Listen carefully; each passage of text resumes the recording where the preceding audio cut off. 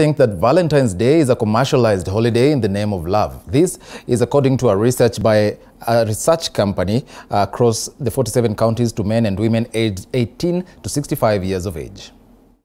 According to a survey conducted between the 24th of January and the 4th of February by OnePulse Kenya, a mobile app that provides insights in real time, 39% of Kenyans believe that Valentine's Day is a commercialized holiday. 26% also deem it commercialized, but a celebration of love, while 23% said it is all about love.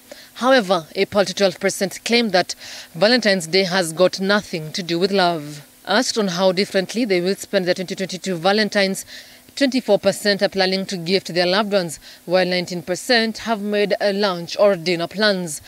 Another 11% said they were going to celebrate Valentine's Day at home in the wake of COVID-19 variants, as another 9% are also planning to travel this year.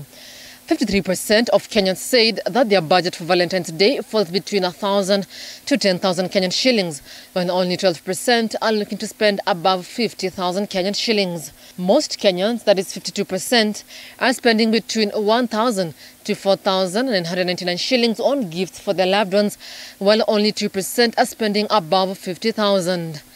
In the Valentine spirit, the National Council of Churches of Kenya, that is the NCCK, has urged Kenyans to maintain brotherhood and uphold love during this period. When time comes for you to get married, please get married. Don't be suppressed not to get married because the world has become so harsh. The third thing, let us not use violence.